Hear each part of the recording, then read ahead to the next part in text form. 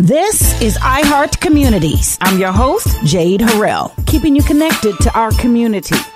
It is a great opportunity for us here to experience in February a very powerful event, incredible film, independent film with the 11th annual Africa World Documentary Film Festival. And with documentaries, we go into depth. We go into places that we don't see on the surface media and have an opportunity to hear stories directly from people who live it. Who live it. I am joined today by Dr. Niyi, and I am so grateful to have you. You are the founder of this festival. Yes, it started 11 years ago when I first moved out here to St. Louis. Well, what a big idea you brought here. How did you, what inspired you? Well, it's a very funny story, the inspiration. About 12 years ago, one of my early documentaries got accepted at the Hollywood Black Film Festival in Los Angeles. One you wrote and shot? Yes, it's called Black Studies USA. Okay. And it's a documentary about the history of black studies in America.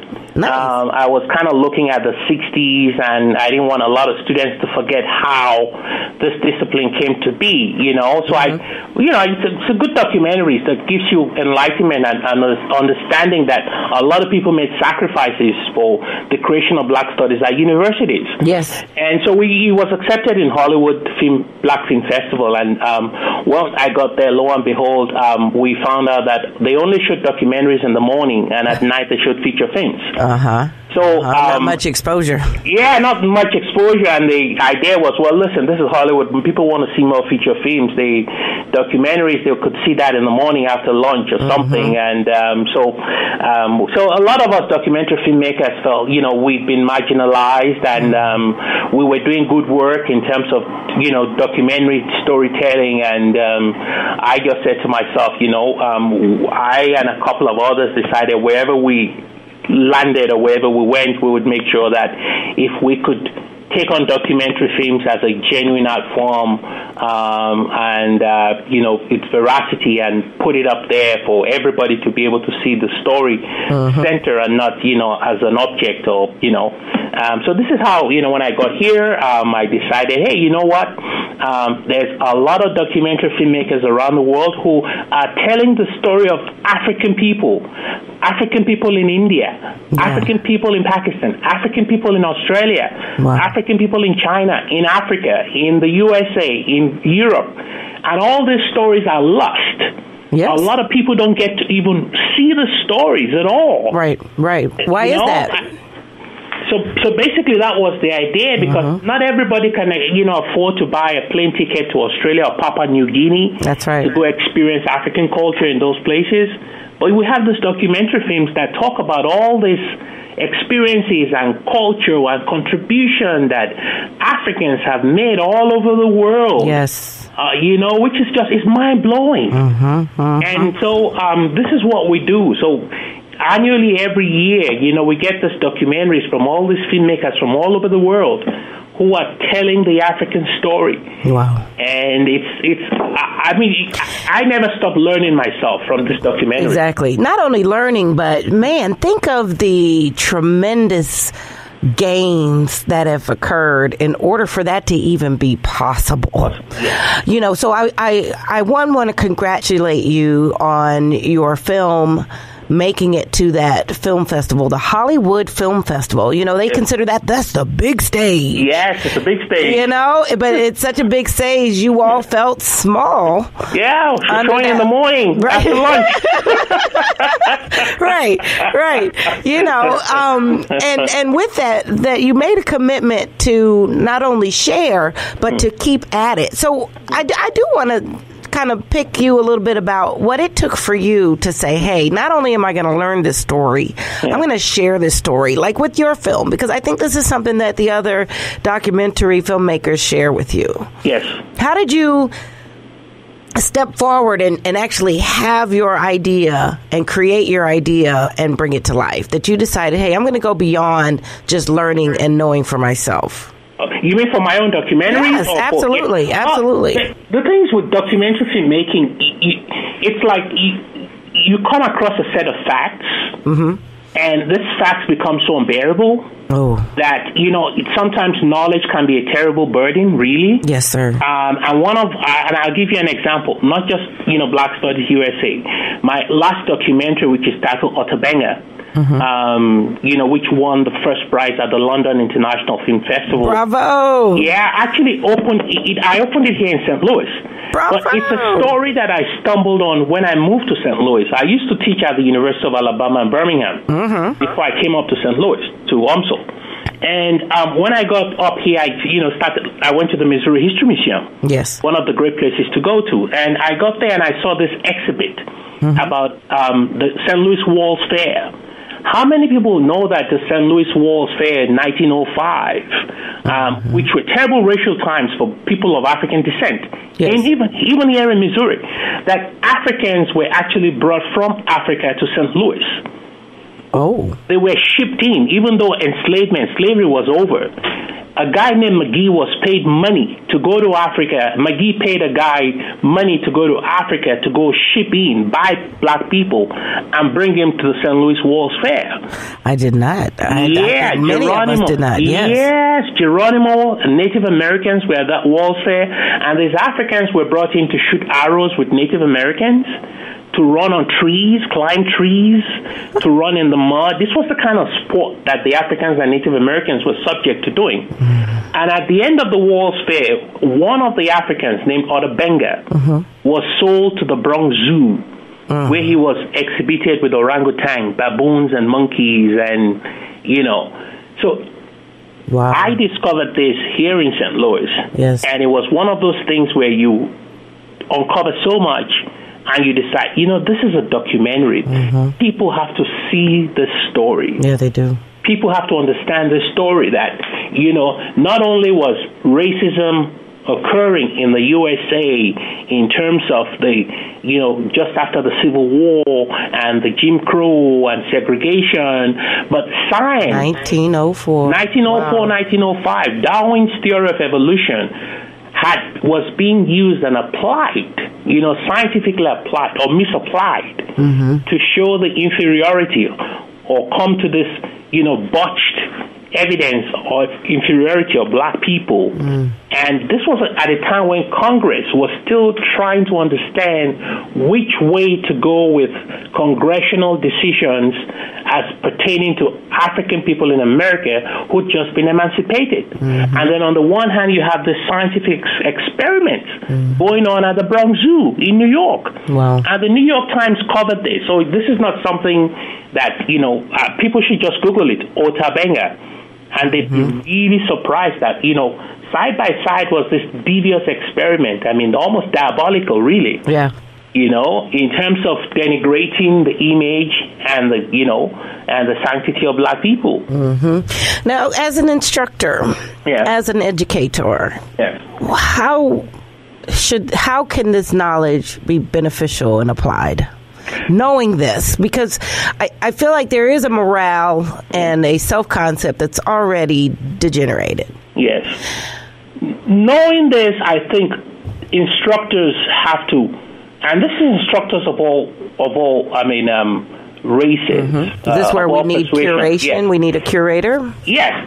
Instructors have to open up the curriculum. You got to go into the curriculum and stop teaching, or misteaching the wrong things in the curriculum, or teaching people or children that, somebody named Columbus discovered America, and that there was no presence of other people in America before Columbus came. It was some because you need to go back again and look at a guy like Ivan van Sertima and the New York Times. I keep saying the New York Times because this is accepted by even the white establishment. Sure.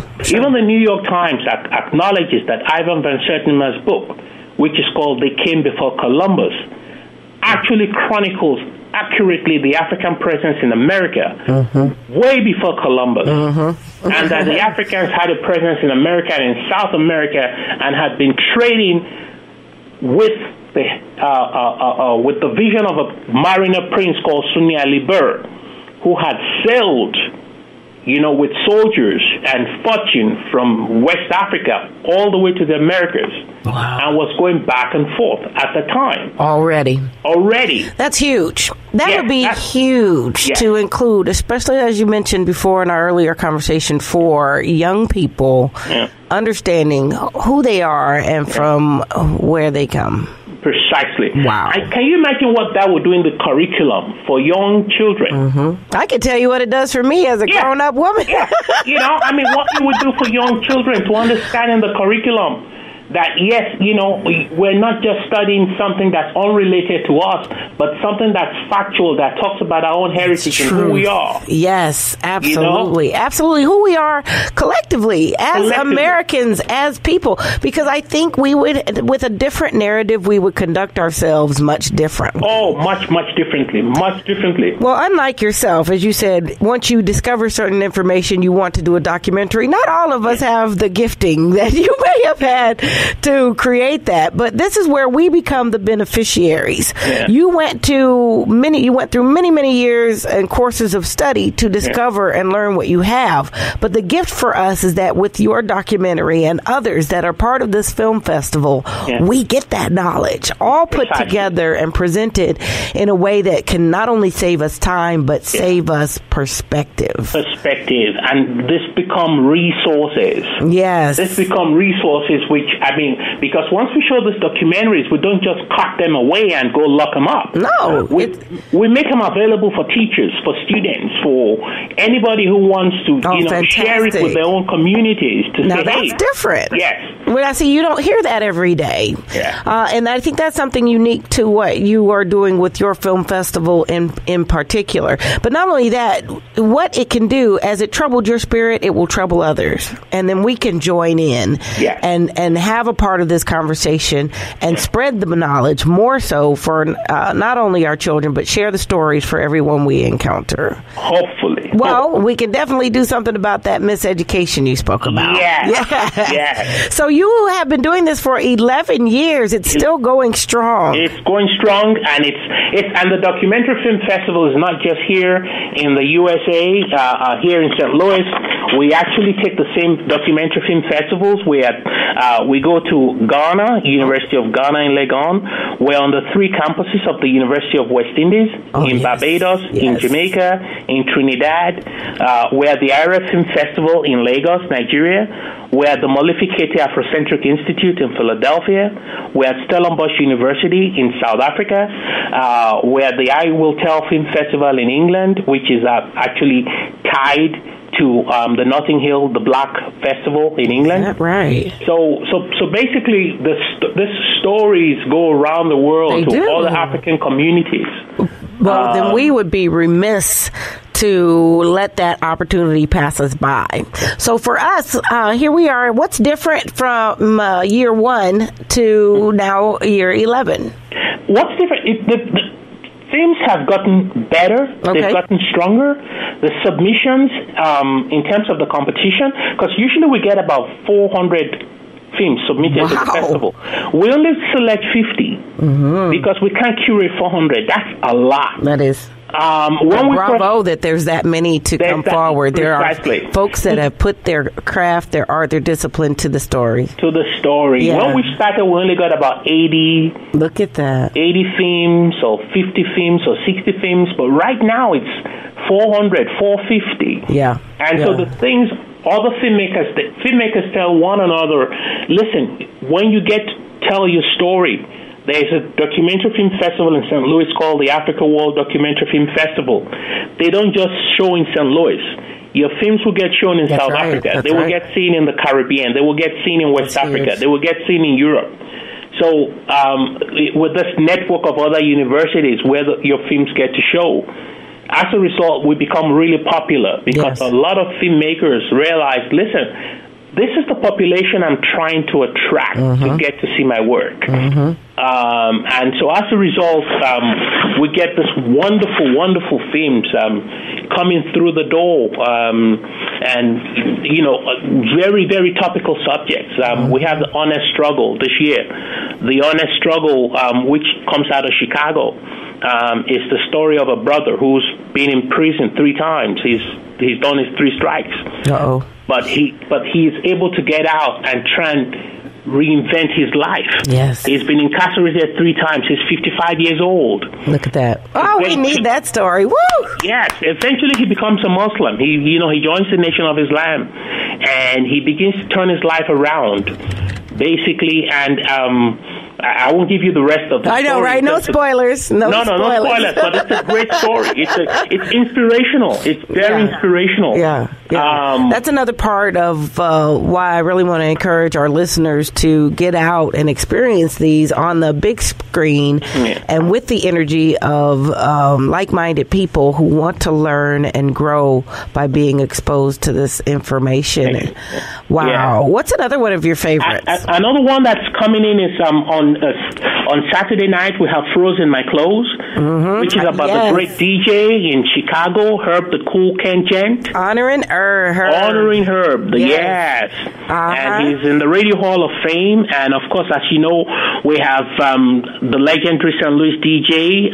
DJ G Wiz. Yes. G-Wiz. Both of them of whom I truly admire. And I feel that G Wiz and I are good friends. But I was a fan first. But then you'll be there too. So you'll be doing the Q&A and talking to getting feedback from people who've come to see that documentary. Absolutely. We also have on Sunday we have one called Hyphenation. Tell me about that one. It's about 5 women who are Canadian who Afro-Canadians. Really? Yes. And they're actually wrestling with the notion of what is Afro-Canadian? And where does our own Africanity come in as black women first? Yeah.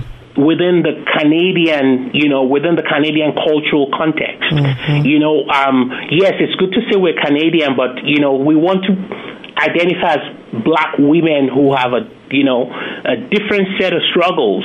Yeah. Other than, so that's pretty powerful because it's young girls. Oh, is it? Yes, it's young girls, mostly college girls who are wrestling with this identity of being black women within the Canadian context. Wow. Something about that really intrigues me. And then when I think about you were born in Nigeria, you came to America, you studied African studies and African American studies, and now you're a part of this incredible film festival. So you've seen multiple conversations and perspectives. Yes. Is there a collective,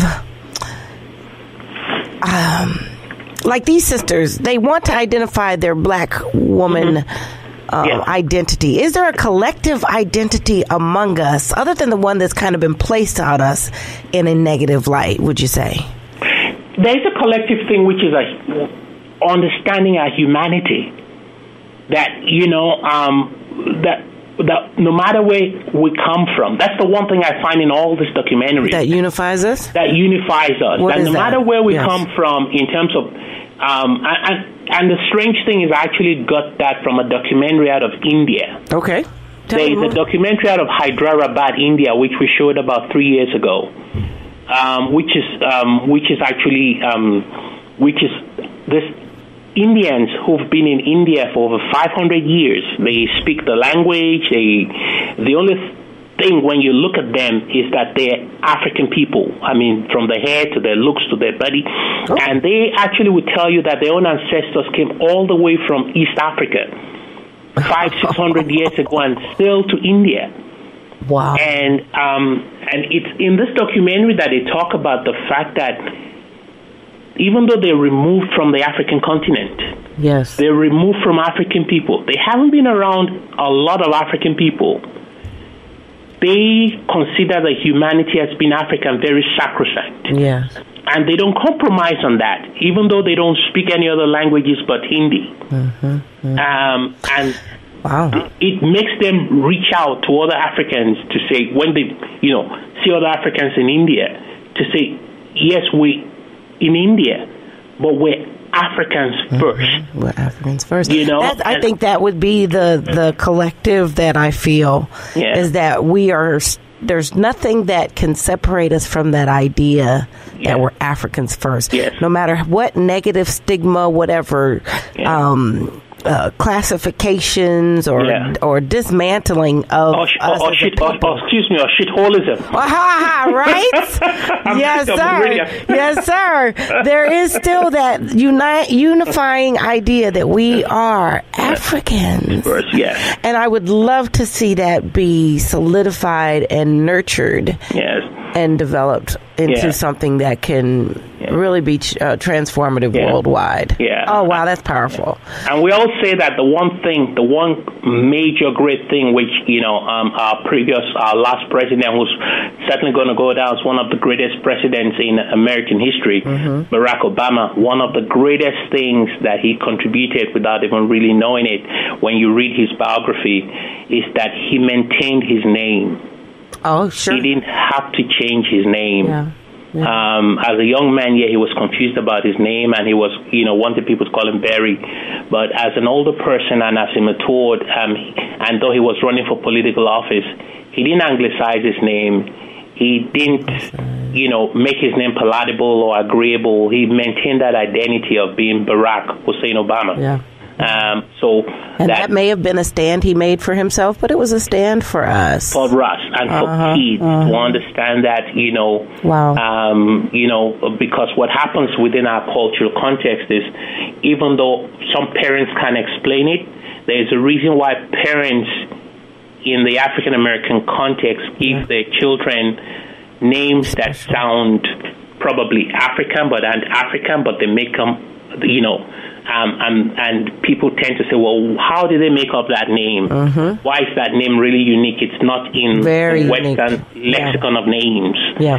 But it's a name that says and affirms you are somebody, you are, appreciated, and you have a unique name because your name is who you are. Yeah, you are uniquely somebody.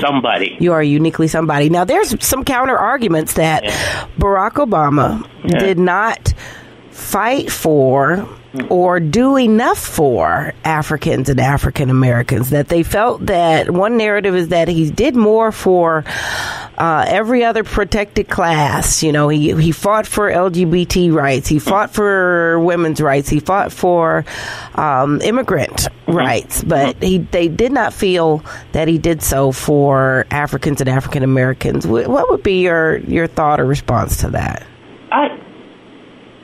I think he did, and I think his sheer presence in being there was strong enough to show that he did. It did. Yes, I would make that argument. I would say that the expectation from several quarters was that because he was an African American president, people expected him to forget that he was president of the entire United States, or forget about, he did some things in Africa. I mean, yes, I know the argument, and I know, yes, that George W. Bush actually did a lot more on the continent of Africa, ironically, than Barack Obama did in terms of, foreign policy and putting out resources onto the continent. Yeah, but we know about some people's agendas at this point. But not to politicize the conversation. I just wanted to get your input on that, and I think that was I think that's a great narrative. I hear that, because people did expect him to be the be all end all savior to every ill that ever was. Because he became this president. But then, if you look at it too, he had an attorney general who was a very strong, powerful man who was not afraid to address race, and who, of course, would talk to the president to say, "Look, we have to get this done." And we've never seen an attorney general like that before. Indeed. And I don't think we're going to see one like that after. Don't say it. No, we need more. The way things are going, Do you think that the African American people will retreat? No. Will regress? No. Okay. If you look at the history of African American people, I don't know, and I don't want to put on a scale what kind of evil have been done to people around the world, but no people have taken on as much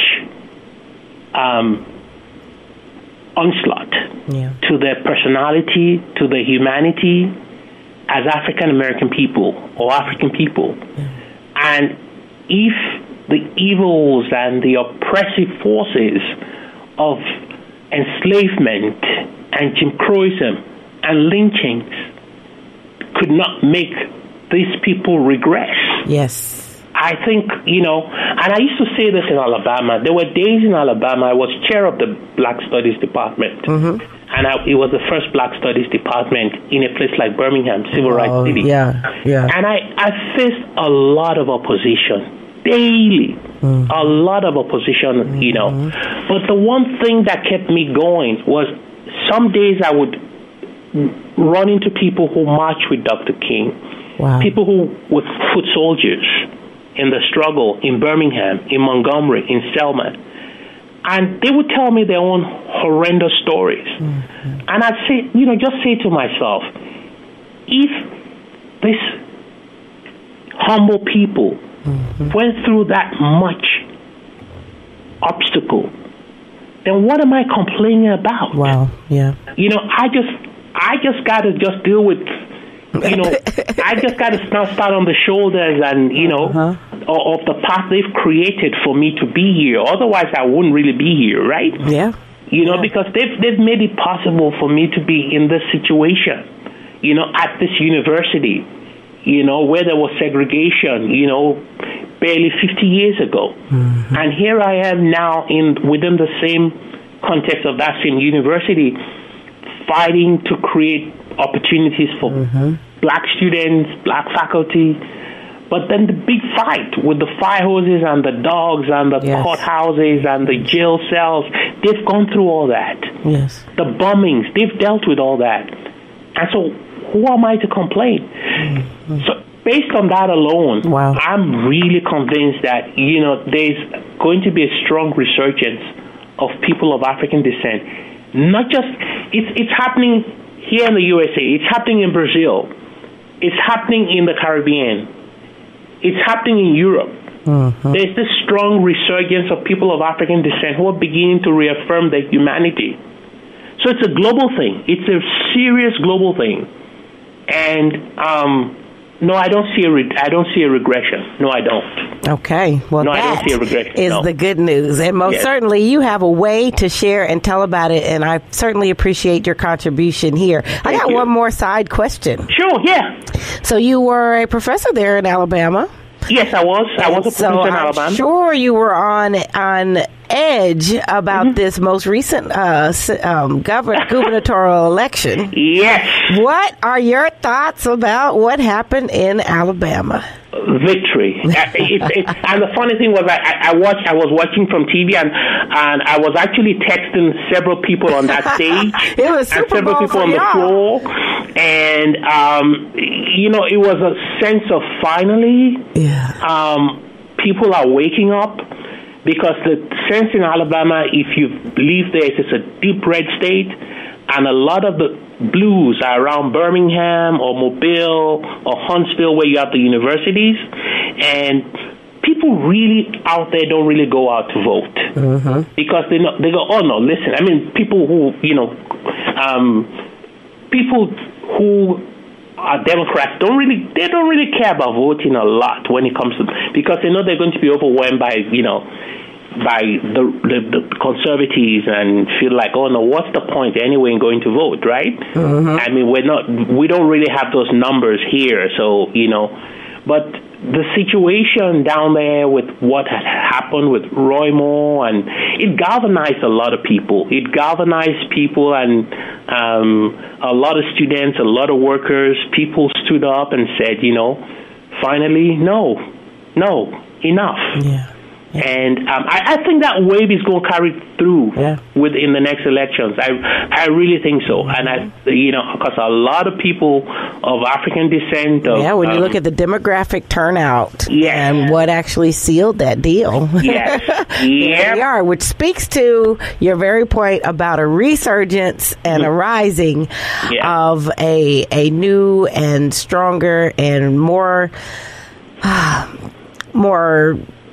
optimistic and powerful people, and I absolutely love it. Yes. Yeah. Yes. Well, then let's get that invitation out. First of all, thank you for including the tribute to one of my predecessors,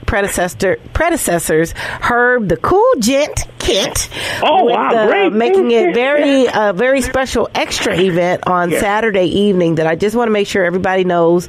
This airs on Saturday, so that everybody knows to come out tonight to the Missouri History Museum for a great film and a great time and some great music in celebration of DJ the Cool Gent Kent, DJ Herb. February 10th. Yes, that will be, February 10th. That's not Saturday. I'm sorry, sugar. That's right. On February 10th, look, I'm thinking we got to do it this weekend. Oh, no. I'm ready, my friend. I'm ready.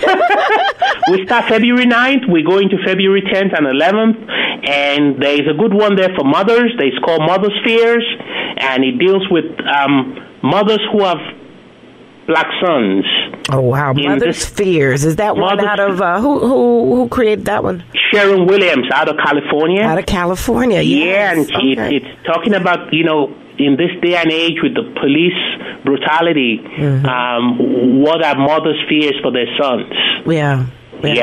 So what do you recommend for a newcomer to this kind of film festival? So you said there's 50 films. There's no way we're going to see all 50. Oh no, most of them are very short. They're shorts. Okay, so then what is the strategy? Like how would you coach us if this is a first time for us? I would say just come on in, sit down and get ready to take, you don't have to come with a passport for travel, but get ready seriously to travel on screen to different parts of the African world. Yeah. And watch the contributions and the struggle of people of African descent in different parts of the African world. We have documentaries coming from South Africa, the good ones, about young black girls in South Africa who are trying to make their way through high school to get education so they could help their families. We have Grind, which basically deals with a Liberian student from Liberia who joins a gang in Newark, New Jersey, and realizes that, he's got to get his act together in the USA. We have Afia Attacks about the Biafra Civil War and the women's struggle in the Biafra Civil War. We have the Honest Struggle. We had Green at What Price. We have Dehorning, which deals with forestation in South Africa, and Black Lives. We have Green and Yellow, which deals with homeless people in Trinidad and Tobago. Yes. We have Skin, which deals with, basically skin color in Brazil. We have Fresh Start, which deals with the life of Somali women who've just moved to the USA and want to go, spend their lives farming. We have Little Feel, which deals with a Mozambican appeal to stop the wars in Mozambique. We have Little Rebel, which deals with a lawyer who moves to the Seattle area from the country Gambia, and now tries to make her life in Seattle and is, basically fighting against this whole thing about not allowing refugees to stay in the USA. Yes. So it's a whole bevy of documentaries from the African world. So just come on in and just come and really appreciate the African contribution, the African struggle of people of African descent, and and get into discussions at the end of them. That's right. And so we want to not only appreciate and to become aware, but to absorb. There are post-film discussions with filmmakers and experts in certain subject areas. 24 films from 16 countries. The 11th annual Africa World Documentary Film Festival starting February 9th. That's a Friday through Sunday, February 11th. Block out your calendar, get comfortable, and get in deep to your African and African-American heritage, culture, contribution, and struggle. We appreciate you so much, Dr. Coker, for creating this offering and sharing it right here in St. Louis. You are truly a treasure for us. Thank you. I'm blessed to be in St. Louis, and most of all, this is free. This program is free. It is free. You don't have to pay anything. I need to add that. It is free. You don't have to pay a thing. So you might have to pay, upwards to $25 for the Black Panther movie by Marvel. But this will be great to get you in gear and in the right mindset, so it'll more than make up for it. Yes, for sure. Yeah, that's right. You can check out all of the films. They'll be shown at the Missouri History Museum, one of my favorite venues. And don't forget to hang out with us on Saturday, February 10th from 6 p.m. to 9 p.m. with DJ G Wiz, me, Dr. Coker, and the screening of Froze in My Clothes. Yeah. Oh, and the director's coming as well. And the director will be there. Isaiah Pittman is there. He's an MD. He's a doctor. He's a PhD in medicine, and he really wanted to do this. So he's going to be there too from Chicago. I am absolutely thrilled and can't wait to see you guys there. For more information, visit Africa World Documentary Film Festival on Facebook. There's a Facebook page there, or just go to AfricaWorldFilmFestival.com. The phone number is 314-516-4852. Again, 314-516-4852. Dr. Niyi Coker, thank you so very much. Oh, thank you so much. I'm really, really honored to be, speaking with you, and I sincerely look forward to seeing you at the event, and thank you so much for getting the word out and for all the wonderful things you do on radio. It is my true pleasure. All right, that's it for this week. If you have questions or comments or have something you'd like to include in the community calendar, you can leave a message on our message box at 314-333-8369, 314-333-8369. And for more information about our show or any of our guests, you can visit us online and listen to the podcast at Spreaker.com. That's SPREAKER.com. Just search iHeart Communities with Jade Harrell. You all be blessed, do blessed, and take care.